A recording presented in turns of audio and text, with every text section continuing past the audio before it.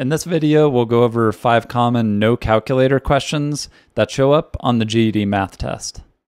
So when you're multiplying with decimals, you can always start on the bottom right.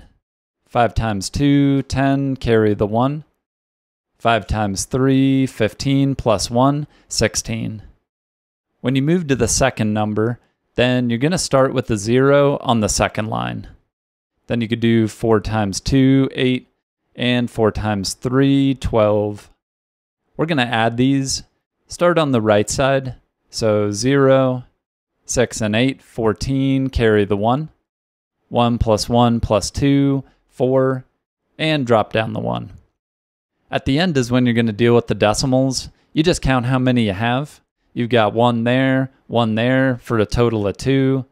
Count in 2 from right to left, and boom, right there. So final answer, 14.4. Okay, let's do another one. You draw a number line, you plot points here and here. What is the distance between these? Whenever they ask a number line problem, always start by sketching one out. And then let's label negative 3.6 somewhere about there, 2.8 somewhere about there. We want to find the distance or how many units away they are. But one way to do it is you could always split it up at 0. And distance is always positive. So what is this distance? Well, it's got to be positive 3.6. And then from 0 to 2.8, that distance, that just stays positive 2.8. And we're going to add these together. So you'll stack the decimals, and then 6 and 8, 14, carry the 1. 1 plus 3, 4 plus 2, 6. Drop the decimal down, and you got it. 6.4, that is the distance. Okay, let's look at another one. What is the greatest common factor of 48 and 60? Now, a factor is a number that multiplies to both of these, but I know multiplication is not a lot of people's jam, so we're going to do it with addition. Now, we want to find the greatest, so if it's a multiple choice, go ahead and grab the greatest one there. Now, we want to add and see if we can get to both 48 and to 60. Let's do it. But 24 times 2, that's nice, because that'll get us to 48. But if we try 24 3 times, that'll get us to 72. So 24, it can't add to 60, so that's not our answer there. Okay, let's try it with some different values. Let's do 12. Now, 12 added 4 times, that'll get us to 48. 12 added 5 times, that'll actually get us to 60. In other words, it's a factor of both of them because it can add to both of them.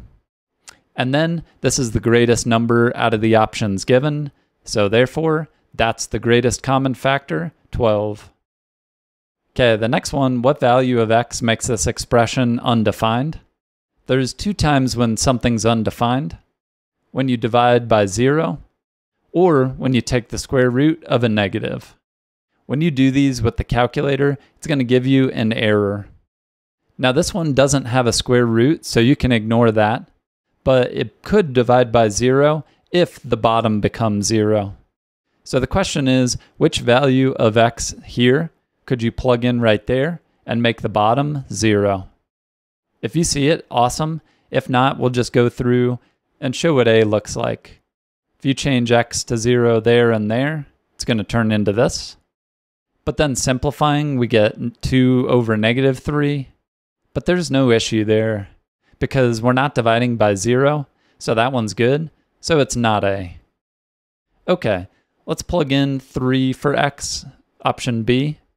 And we get this. So we get 5 over 0. Let's write that. But there's our issue. Whenever the bottom of a fraction is 0, you're dividing by 0. That's undefined. So that's our answer there.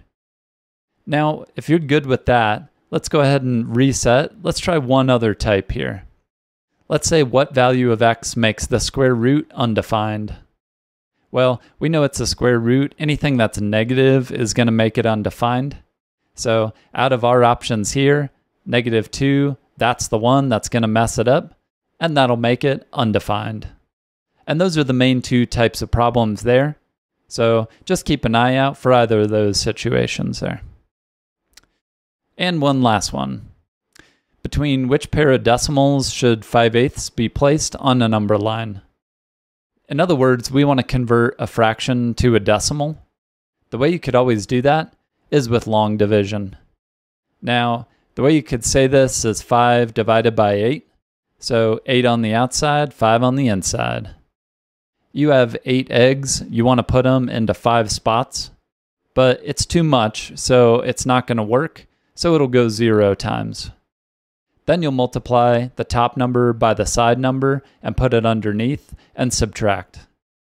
But that just gets us back to 5. But no worries, if you start off this way, just go ahead and make 5 5.0. And then you put your decimal straight up, but you could bring down a 0 and keep going here.